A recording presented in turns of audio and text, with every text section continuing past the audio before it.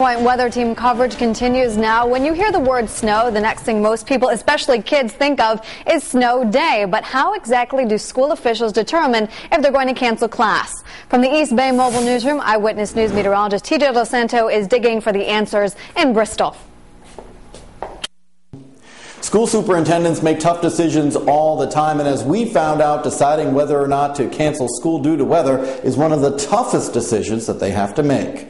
To cancel school or not to cancel school. Sometimes it's a very easy decision. Other times, superintendents struggle with the timing of an impending storm, and every storm is different.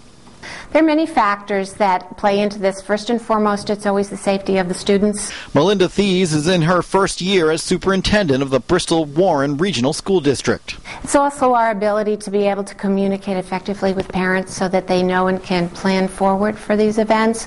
Usually the decision-making for Thies begins at 2 a.m. when she looks for road and sidewalk conditions. The superintendent communicates with the highway department in both of our departments in both of our towns, Warren and Bristol.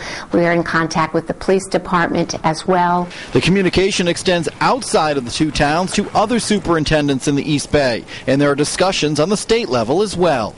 We're in contact with the EMA. The forecast is the most important determining factor, but the final decision relies on one person. We're weighing in on a number of factors and experts out there that, guide me in my decision making.